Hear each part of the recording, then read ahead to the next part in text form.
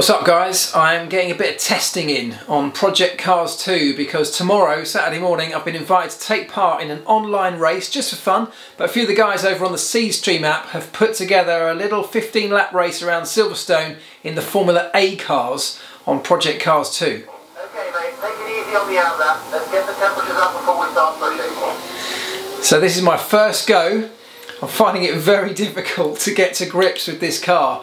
Very difficult to drive, very snappy, particularly in high-speed corners. I've been through all of the settings in the engineering segment on the game to try and dial out the mid-corner snap oversteer that I've got on this thing, and nothing that I would try in the real world has been working at all.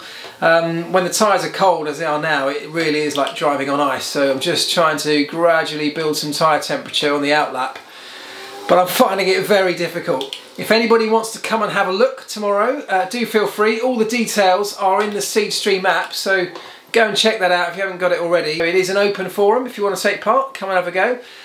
And you can see how terrible I am with this thing.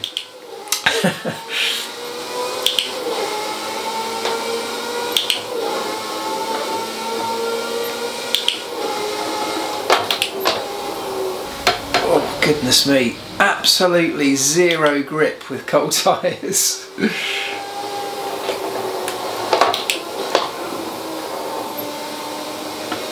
You really need to put a lot of work into getting temperature into these tyres.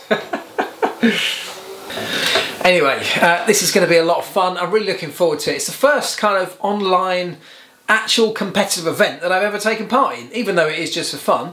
So I'm looking forward to that because I'm kind of still getting to grips with all of this stuff, but I'm really enjoying it. Anyway, before we go any further in this video, I just want to say a big thank you for all the love this week for all the videos that I've done. Particularly the little fun aero experiment I did out in the garden with the kids. That was great fun to do, and a lot of you have really enjoyed that. And yesterday when I did Tales from the Treehouse, loads of really lovely messages come from you guys on that one as well, so I'm definitely going to do more of those. If anyone's got any suggestions, first of all, on things that I can do, really basic and simple fun experiments to try and explain certain aspects of maybe Formula 1 or race cars in general, and also if anyone's got any segments of my book or any particular stories or any particular events or races or moments in F1 history that I might have been part of that you'd like me to try and expand on in a Tales from the Treehouse episode, do drop me a line, let me know, that'd be great fun. The other thing I need to show you today is that I found a really cool and really fun little app for your smartphone that's just brilliant in talking about aero and understanding a lot of the concepts that I'm always trying to explain to you in really simple terms. Come check this out. Now this was brought to my attention last week over on Twitter by a guy called Mark Lane. He's an aerodynamicist at the McLaren Formula 1 team actually. He's well worth checking out. I'll link his Twitter account in the description of the video because he's been doing some very basic aerodynamics lessons using this app on Twitter of some simple aero parts around the Formula 1 car. So it's worth checking him out. But the app's really clever and it's really basic and really simple and anybody can use it. But it's a really interesting and fun way to display some of the things that I'm always banging on about when it comes to aero here on YouTube and on Twitter. It's a simple way of doing that in an app on your phone. This is how it works. The app's called Windtunnel app, and what it does is allow you to, either with your finger or with a stylus, if you've got one for your phone, draw a basic shape, like a wing profile, for example. Very basic. Doesn't have to be perfect by any stretch. And what happens is when you've got that basic shape there, you can then turn on the virtual wind. So if we go to display, we can turn on, let's say, smoke. We can turn the smoke on as if it were in a wind tunnel. And what you can clearly see here is that with my basic wing profile shape, the airstream splitting, some of it going under, some of it going over the top, but look how it follows the contours of the underside of that wing.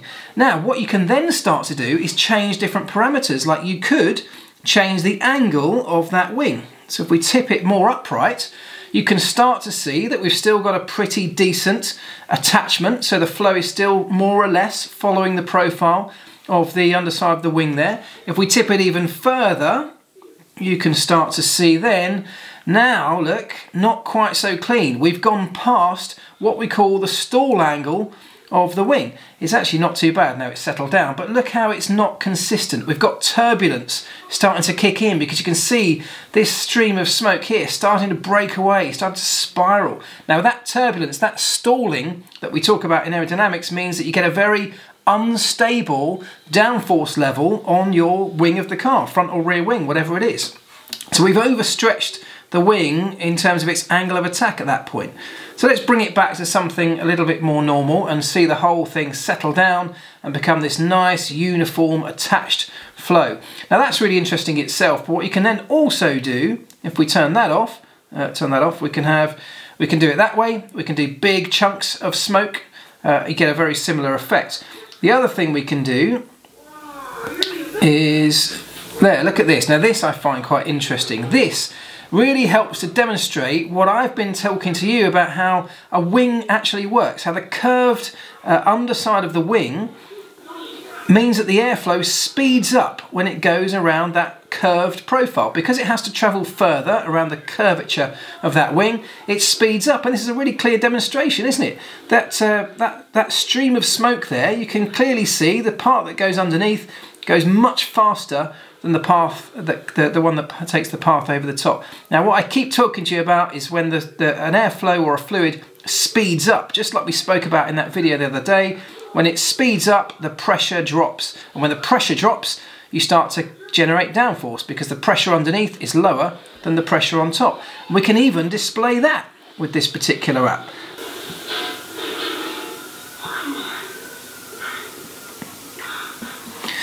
There we go. Now look at this. The light areas, or the blue areas and white areas, are low pressure zones. Everything orange and red is much higher pressure. So look how clearly that displays what I've been talking about, how we get a low pressure zone underneath the wing because that's much faster moving airflow. And you can very clearly see that if this area here is really low pressure and above it is much higher or ambient pressure, the higher pressure wants to push down towards the low pressure zone, and that is exactly what gives us our downforce. It's a really nice way of displaying it in a very simple terms.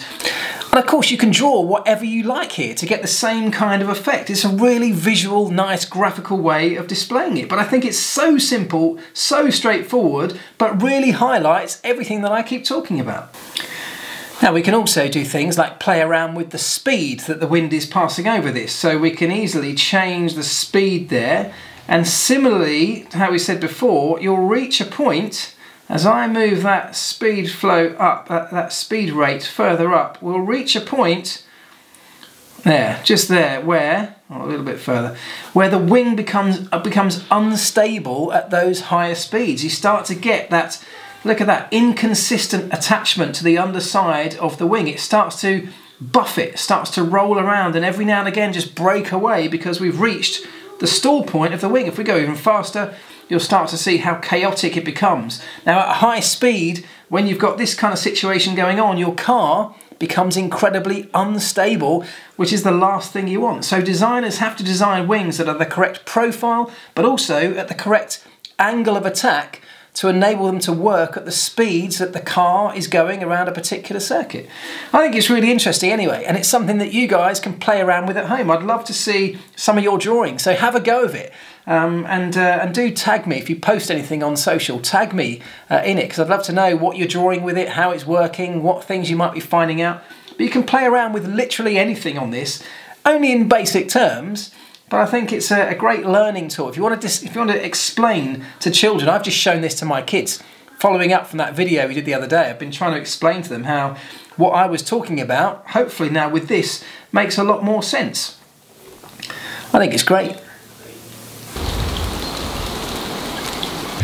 Right, well, that's it for this week. I hope you've enjoyed the content. If you have, do give them a like, and if you're not subscribed to the channel, I'd really appreciate it. If you do, tell your friends all about it, because there's loads more where that's coming from, especially while we're all locked down at home. So whilst I enjoy my final walk of the week with the dogs, before we get into the weekend. I'm going to sign off by saying there's a few things going on in the background of Formula One, of course, right now. Some big discussions about the future, the immediate future, as well as the short to medium term future of the sport.